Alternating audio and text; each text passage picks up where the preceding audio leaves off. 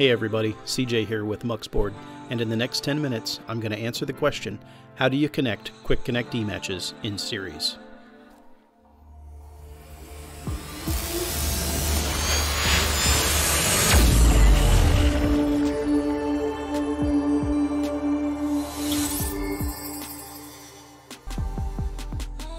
If you're watching this video right now, I'm going to assume that you probably already know what Quick Connect Ematches are.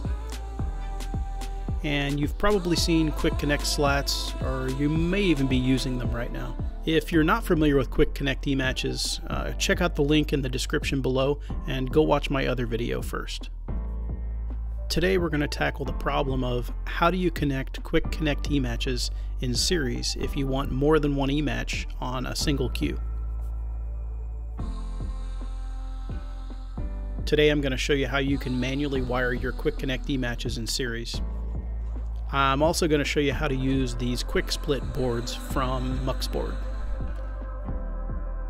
But first, let's talk about series wiring a little bit, and I'll show you how to wire them in series the traditional way.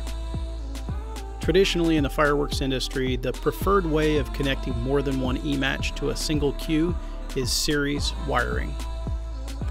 So let's talk about wiring traditional ematches in series. While I get these ematches ready to wire in series, let's talk a little bit about series wiring. When you wire ematches in series, there's only one path for current, and the same current travels through all of the ematches that are wired in series. This allows the user to effectively test the ematches using their firing system, where if you wire in parallel, there are multiple paths for current, and that means when you test your circuit, only one of the ematches has to be connected correctly, and it's not very effective. As I begin to connect these ematches in series, you'll notice that I take one lead from each ematch and twist it together with the lead from the next ematch in the series. We'll take a closer look at this in a minute. What the end result is going to be is that all of our ematches are connected, but I'm going to have open leads at either end of this series, and those are the leads that get connected to the firing system.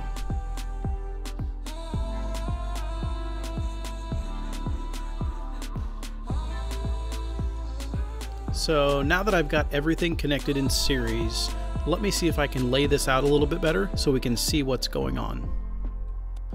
Let's take a little closer look at the 4 ematches that we just wired in series. Remember that the open leads on the left and the right are the leads that get connected to your firing system. And if you follow the path, there's only one path for current through a series circuit. Before I go any further, I should probably mention that if you're doing this in the field, you might want to put some tape over these connections or twist them up in a way that they won't short out to each other.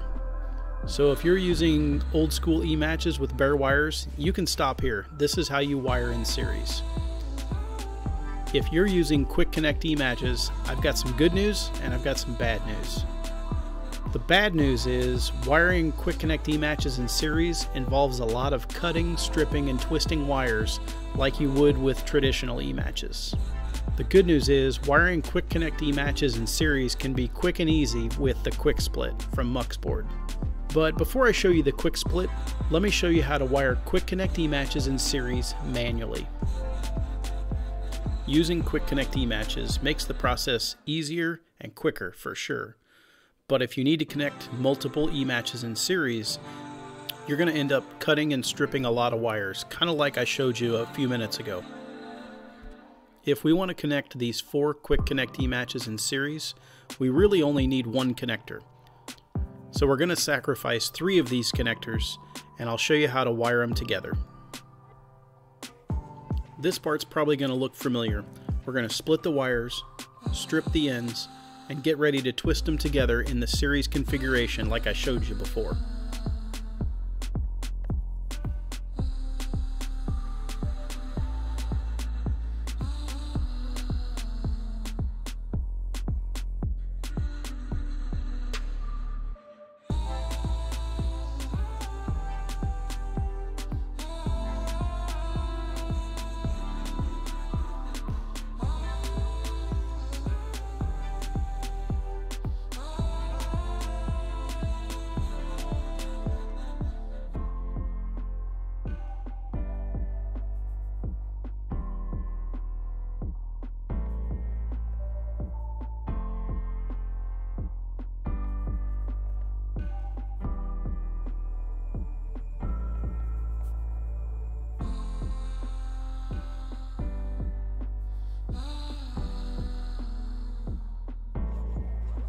If I were in the field, this is when I'd put tape on these connections.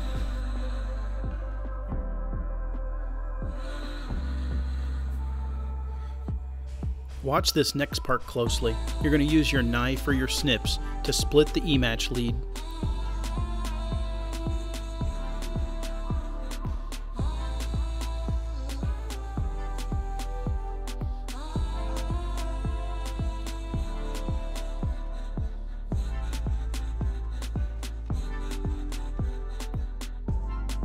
And only cut one of the wires. Strip the ends.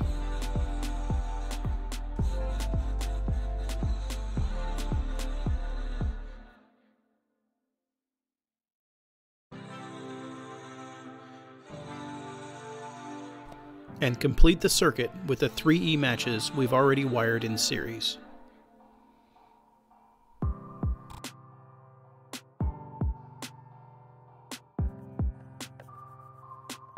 So as you can see, wiring Quick Connect Ematches in series is neither quick nor easy.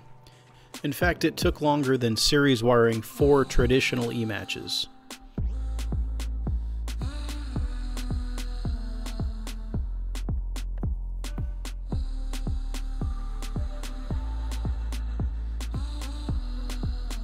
It's a little harder to tell, but you can still see that there's a single current path through all 4 Ematches and the Quick Connect connector. So now that we have that behind us, let me show you how to save time with the QuickSplit 4. So if you want to keep the Quick and Quick Connect, you're going to want to check out the QuickSplit 4. The next time you have a show where you're using Quick Connect Ematches, you're going to want to save some of your spent Ematches so you can make pigtails. For demonstration purposes, I've only made this one a few inches long, but you can make them as long as your Ematch allows. The pigtail is what you're going to use to connect the QuickSplit to your firing system. And this is what I'm going to use to demonstrate 4 Quick Connect Ematches. But first, let's talk a little bit about the QuickSplit. This gray connector is where you're going to connect your pigtail, and it provides the connection to your firing system. Your 4 series wired Ematches will connect here, and this is onboard storage for the jumpers you'll need when you use less than 4 Ematches. We'll talk more about this later. Let's go ahead and connect our pigtail. I'm going to warn you, the spring tension on this gray connector is very strong, so if you're having trouble getting it open, just press a little harder. Once you get your pigtail connected, you're going to notice that it makes a very strong connection. You can make your pigtail as long as you want or as short as you want, like I have here for demonstration purposes. And when you're not using it, you can wrap it around for storage. Wiring Quick Connect Ematches in series doesn't have to be as painful as I've shown you before. In fact, in the time it takes me to tell you this, I've already wired 4 in series using the QuickSplit 4. And just like that, you've got 4 Quick Connect Ematches wired in series in about 10 seconds. I know what you're thinking. What if you don't need 4 Ematches in series? What if you only need 2?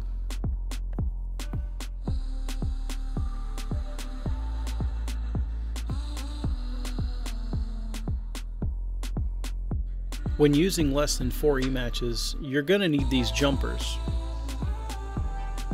Install the jumpers in any port where you have an unused Ematch. As you'll remember, in a series circuit there's only one path for current, so when you have an unused Ematch, you need to replace it with a jumper. So I've shown you 4 Ematches and I've shown you 2 Ematches. What if you want 3? Remove one of the jumpers and place it in the onboard storage. Then connect your Ematch in the 3rd location. What if you need more than 4 Quick Connect Ematches in series? That's where you use the QuickSplit 12. It gives you up to 12 Quick Connect Ematches in series, enough room to store your pigtail, and all the jumpers you'll need. For more information, check out the link in the description below. And if you're a Cobra user and your module has RJ45 outputs, check out the QuickSplit 3x6. It allows you up to 3 Quick Connect Ematches in series for each of 6 cues. Want to learn more? Check out the link in the description below. I hope you found this video useful, and if you want to learn more about the QuickSplit from muuxBRD, head over to muuxBRD.com. If you think the QuickSplit will save you time, hit that thumbs up button below. Share this video with all of your fireworks and pyro friends. If you haven't already, head over to facebook.com/muuxBRD and give us a like. And if you want to stay up to date with the latest in firing systems, Ematch technology, and muuxBRD products, hit the subscribe button below.